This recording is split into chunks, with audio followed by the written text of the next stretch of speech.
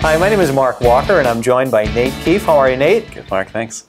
Nate's a sales engineer at Scribe, and he's here to talk with us today about the fetch block that's part of a Scribe Online advanced map. So he's going to help us understand what a fetch block is, some real-world use cases where you might use it, and give us a little demonstration and train us how to put it together. Yeah. So the fetch block, it's an advanced map block that you would use against tables that support reads from them.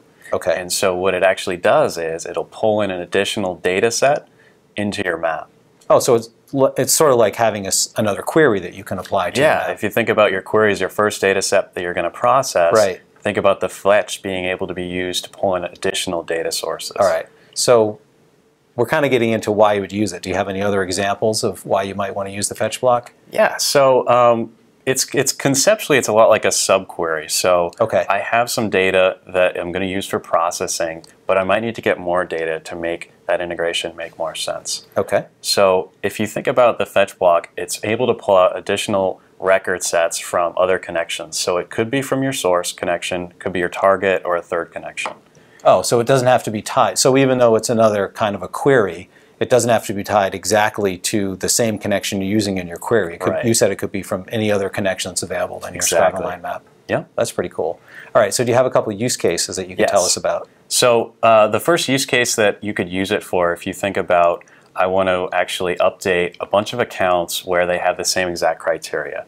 So today, if I'm using the lookup block, that's really used for just pulling back one result.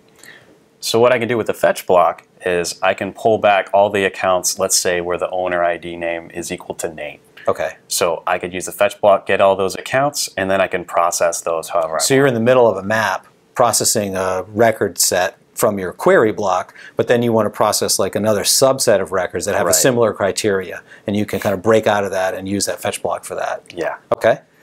So another example might be if I'm using Salesforce outbound messaging, that you could maybe set that up just to send you the ID of the record, or it's really for only one record set that you're going to get back. Right. So what the fetch block can be useful for is to pull back more data from that record or other additional related records. Okay.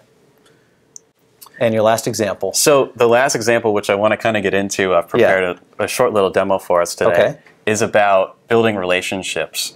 And so we know with Scribe Online, the connectors are going to pull relationships that are defined in that connection. So if I'm working with a SQL database, I can have constraints in there between keys. If I'm working with a Salesforce or CRM, there's relationships for parent and child entities in there as well. Right, but sometimes a connector or a database might have a relationship that's not overtly declared. Yes. And for Scribe Online to work with its relationship features, it needs those relationships to be, like I was saying, overtly declared. And if they're not, but you know there's a relationship there that you work with, you can use this fetch block to sort of put that data back together. Exactly. Okay. So let me show you kind of an example of this. If I have, let's say I have a back-end database, and my front-end application, it knows what those relationships are, but it hasn't defined them in the database. Okay.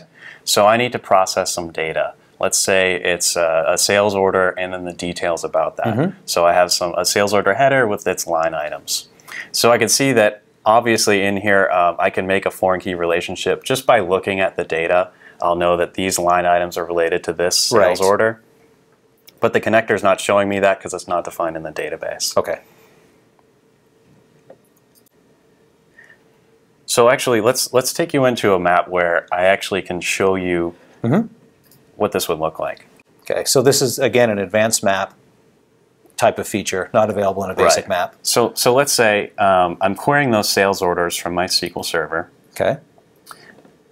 And when I go to join in those line items like I normally would, I don't have any relationships here to use. So if the relationships were declared and they could be picked up by the connector, they'd be available in this drop-down list. Yeah. Okay.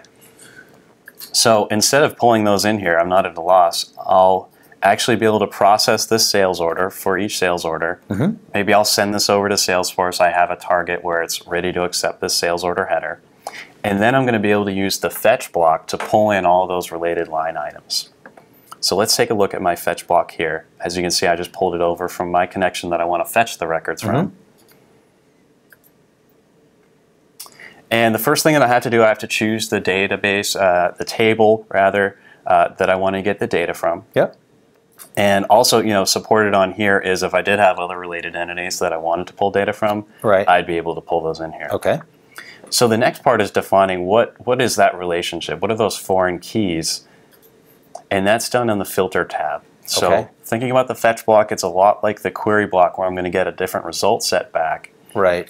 So in here, I'm actually going to be pulling from that relationship that I can see in the database. Yeah, I think you had a slide. Yeah, there we go. You had a slide you're going to show us that helped out with that explanation. So if you think you understand relationships and maybe you wrote some SQL queries like that, so thinking about joining in that related data, I have a SQL query here, I'm going to get my sales order, and then I'm going to get the details, and I'm going to do that based on these foreign keys. Okay. And so that's where I'm actually going to put that into. That's what the filter criteria is for the fetch block. So the next part, what I'll do here is I'll make sure, just like any of the other operations, I'll define any kind of error handling. If I don't find records from this fetch, do I want to fail the row? So you can decide whether you want to throw an error or not by just checking the box. And then you can also customize what the error message says if you want. So think about this like if I want to do an inner join, I actually want to fail this record. Right. And the next part that I can do, I can actually preview what this fetch is going to return. Okay. And the one thing you want to do when you're actually doing this preview is you can actually configure this to dynamically pull that sales order and the sales order details. But if I want to preview it, what I'll do is I'll just type in what that sales order ID is. All right, because this preview feature here doesn't support the dynamic replacement. So you have to put in a constant value for it. Yeah. So you could just comment out your dynamic value, put in the hard-coded value. Okay. And where would you do that? So that's still over on the filter tab. So in here, I'll just take whatever the sales order ID is. I found it. Drop it in there. Okay. All right. So the next part that we're going to get a different result set back here. So I have one sales order, and I could have multiple lines. Okay. So inside of the fetch block, these operations, that I'm going to pull out here from my target, these are all kind of going to be flattened out like you would see in that SQL Server query. And those operations that you're putting inside of that fetch block are going to be processed for each row that comes back in that fetch block result set. Exactly. So you could be updating multiple sales orders, or in this case, line items. Yes. Okay. So I could have 3 different line items, and I'm going to cycle in here. You'll see the icon here. I know I'm going to cycle through. And it knows it's on the first one. It knows how to iterate through the first, second, and third, and stop when it gets to the last one in that result set. Okay. So let's kind of take you through. Inside of the fetch block, everything is going to be kind of flattened out so that I can see everything that's in scope of my map. Okay. So we did a query, so we know what the query record is, the primary, the sales order. Any previous operations, so if I did an operation to upsert the sales order to my target, I'll be able to get the backfill from that so I know how to relate these child records. Okay. And then the current fetched row. All right. Now, can I ask you about backfill? Yes.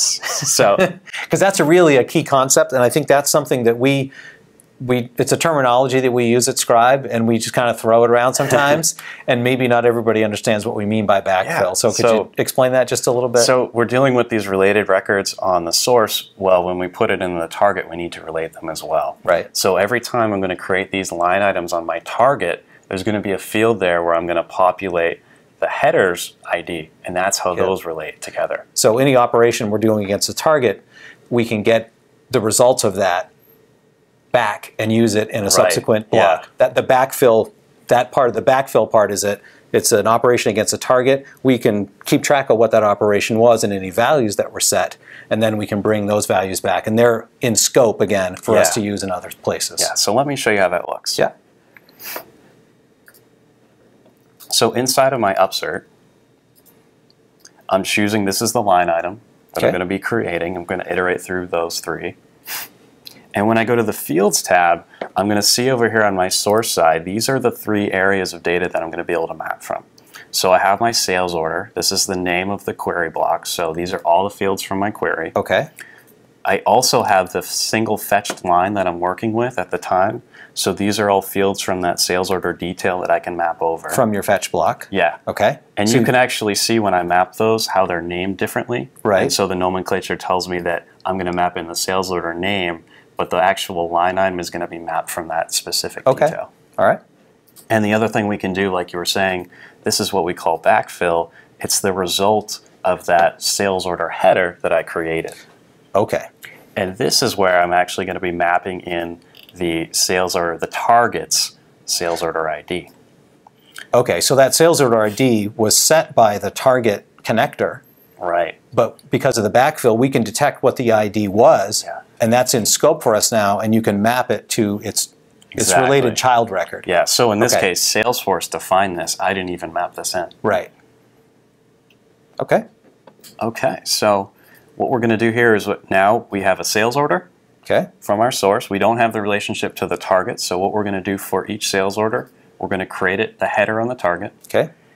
Then we're going to go through back to our source, find all those line items associated with our original query header, and then we're going to iterate through these upserts onto the target, relating them.